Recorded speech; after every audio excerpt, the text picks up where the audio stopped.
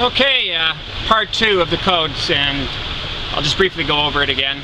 It's my set of morals, set of values, what I live by. Number 1, seek the truth always. Number 2, no one can offend you but yourself. No one can insult you but you. Number 3, we're responsible for all of our actions within the house rules. And number 4, everything we do for selfish reasons. So I've talked about what truth is, and just kind of touched on it because there's so much more to talk about. And I've kind of given a quick overview of offend. So now I want to get to the other two. And to me, these are the important things we really need to talk about because they're the basis of everything else. They are the foundation that we build our lives on. Yeah, there's going to be cars going by, and that's just the way it is. That's what talking in the outdoors does. Trains coming. So number 3, we are responsible for all our actions within the house rules. First of all, let me explain the house rules. Really simple. Everything I have no control of, which is pretty much everything. And I'm going to dare say, except for what I think, because even there, I don't know if I have any control over that. Might all be illusion. Because control seems to be an illusion. But I'm responsible for my actions, what I do, what I say, how I do it, how I react to other people, based on the fact that all my actions have to come from here. They can't come from anywhere else. No one can force me to do anything. I have to make the choice. So let me give you an example that will kind of put this in perspective. I'm walking down the street, there's an alleyway, and some guy comes out and shoots me. And you might say, well, that's his fault. He's to blame. Is he? He is to blame for shooting me. That's what he needs to take responsibility for. What I need to take responsibility for is getting shot. I put myself in that place at that particular time, probably not consciously knowing that that would happen, but I made that decision to be there. No one else made it for me, just as he made the decision to be there and shoot me. Now, there's no crime against getting shot, so we focus on the fact that he did the shooting, and that becomes the blame. But I'm also responsible for my actions during this process as well. So expand that out. And quit blaming everybody else for things that you do, and take responsibility. They need to do the same thing, but you can't control that.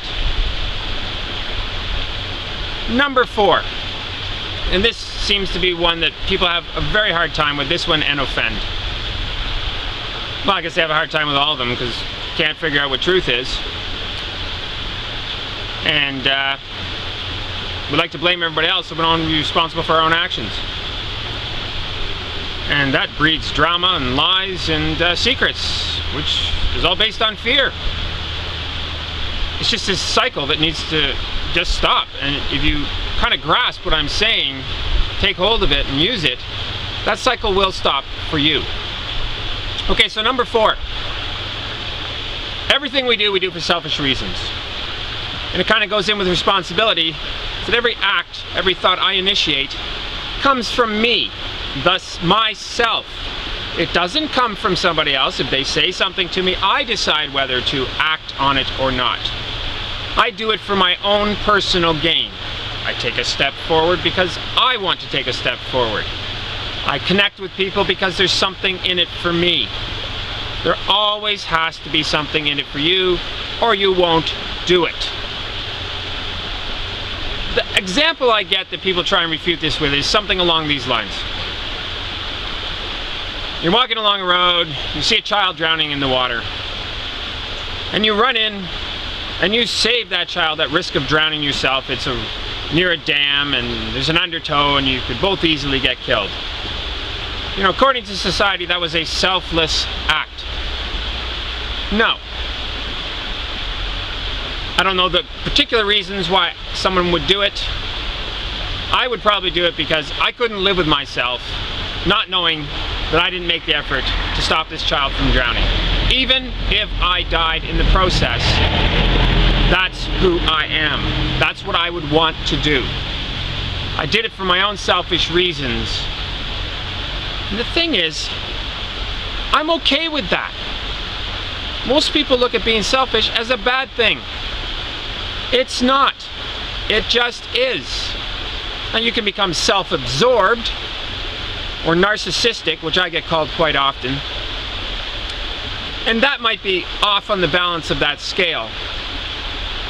Or you can become altruistic, humble, and do everything for everybody.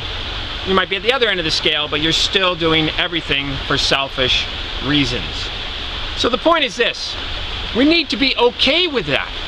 We need to be okay with the fact that we are selfish creatures. We do what we do for ourselves, and not use it as an excuse.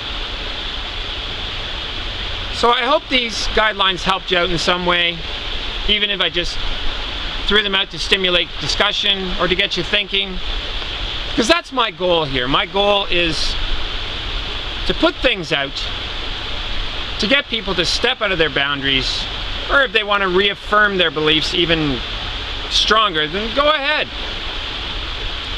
And get us thinking for a change in directions that we don't normally think.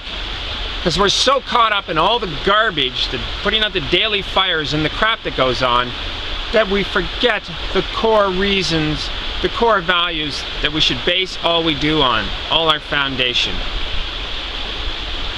Beyond that, get out and live your life. You've got someone to love, and I've said this before, love them. Base it on something like what I've said, and hope they love you back. If you don't have someone to love, find someone. And I'm going to talk about love another time, but I will say this: real love takes a long time. The beginnings of it are great, but if two people aren't doing it together and working towards something together, it's not love.